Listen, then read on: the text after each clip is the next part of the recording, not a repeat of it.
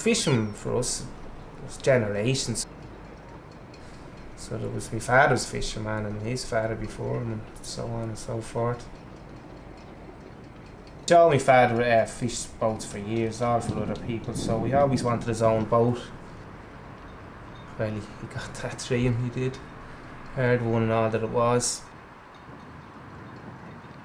Years ago, my father was a young lad and he'd be always talking about fishing. This man said to him one day, they were on a horse and cart going down the back of the hill, and he says, "Joe, will you get your boat someday?" He said, "Because I'll tell you why." He says, "The Farns used to have boats in Baldoyle before the Holt Harbour was even built."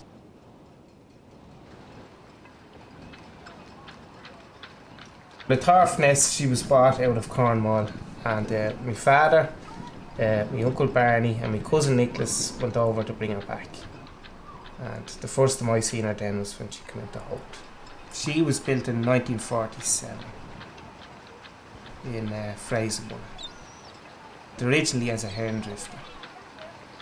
And there were several comments about what's that man bringing that heap of junk into the harbour for. But Julie turned around, he had her like a new pin.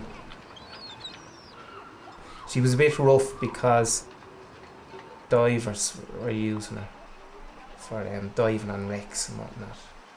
So anyway, they brought her over anyway, and we got her up on the lift, and the shipwright had a look at her bottom and he says, "Geez, Joe, you did good work to get home in her." He says, "There's not one nail in that boat's bottom.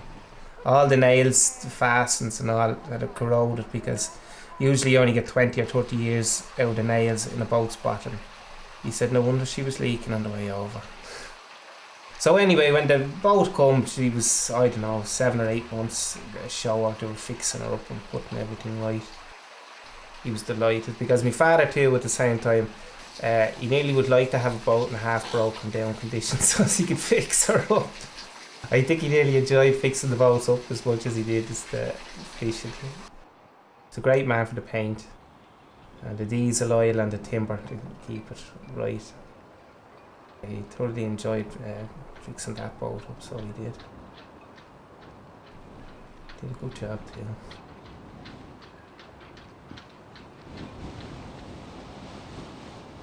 He had it for about 15 or 16 years.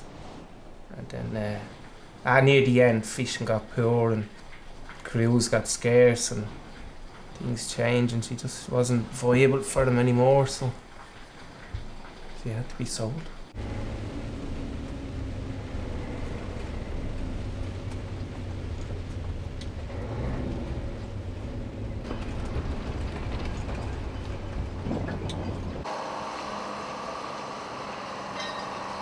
Joe looked after the boat like a baby, and almost too much so sometimes.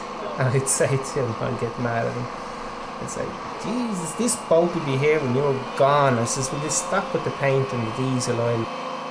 We used to have a little spray gun, and he'd spray the diesel oil where you couldn't get the paint, because diesel oil is very good for timber, especially oak. It makes it go hard. It goes hard like a rock, so it's actually better than paint. I'd be giving out to him, but sure, he was enjoying what he was doing. Sure. There's no point in me giving out to him, telling the boat will be here when he's long gone.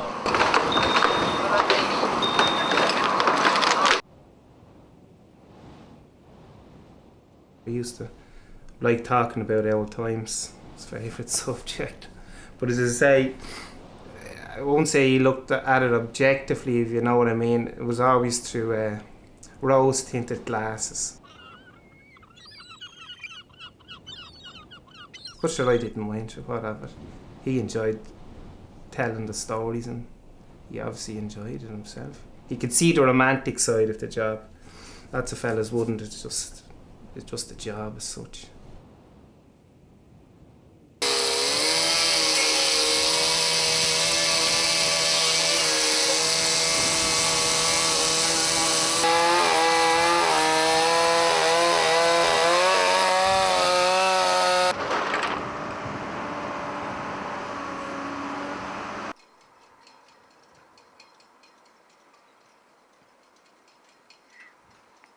Fishing, it's a way of life as much as a job, do you know what I mean? I mean, it can be quite hard financially. I mean, Jesus, I think They're as poor as church mice, really. But when I look down at the boats now, I just can't for the life of me. You don't feel the stir in your heart for them. I don't anyway, it's probably silly, but I don't. You can't say, oh look, there's a lovely vessel. Well, I can't anyway.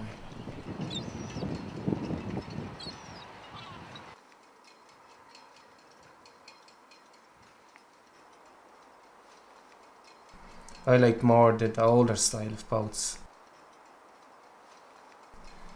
The Scotch boats were particularly nice because the boats that built, I suppose, in the 50s and 60s and 40s, they would have just been after the sail era, so they still held some of the nice lines, and they built some lovely boats. Not now, they're just like big fucking butter boxes, as my father used to say. Look at that bloody butter box. They're just big hunks of metal with big powerful engines in them to push them along, and they're just basically a workhorse, that's all. There's not much beauty in them.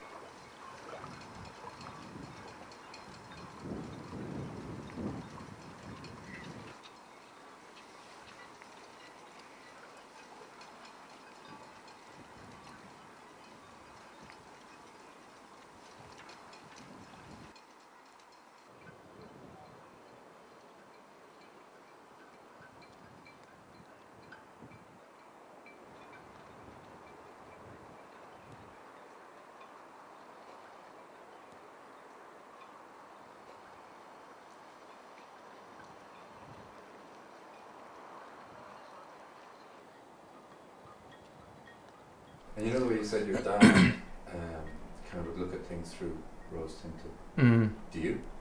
Yeah, unfortunately, yes.